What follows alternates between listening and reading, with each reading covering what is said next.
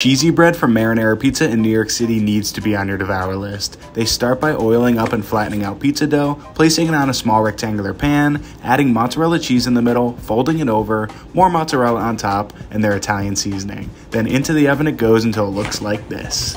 They slather garlic butter on every square inch.